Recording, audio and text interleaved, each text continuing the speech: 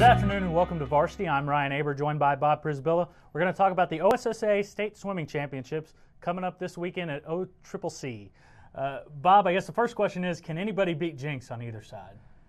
Short answer is no. The long answer is no. Jenks is just so dominant. John Turner does such a great job with the boys and girls, and they love being coached by him, and he loves those kids. And I mean, Edmond North has got a lot of depth on the boys' side, and they should give them a run for their money, but this is definitely Jenks at this point. And a little bit different format here than we've had in the past. Yeah, there were real big complications last year with having 5A and 6A going at the same time.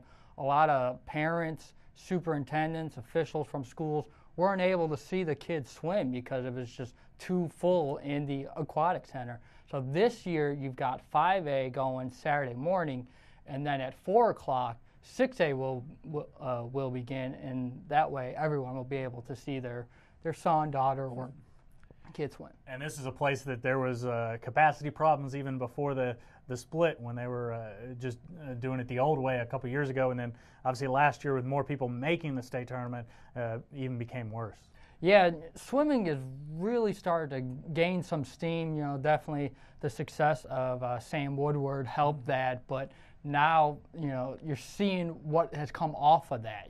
I think swimming's at an all-time high in the state in terms of kids coming out, and that, I think that's great for the kids, and it's great for the sport. And you mentioned Sam Woodward.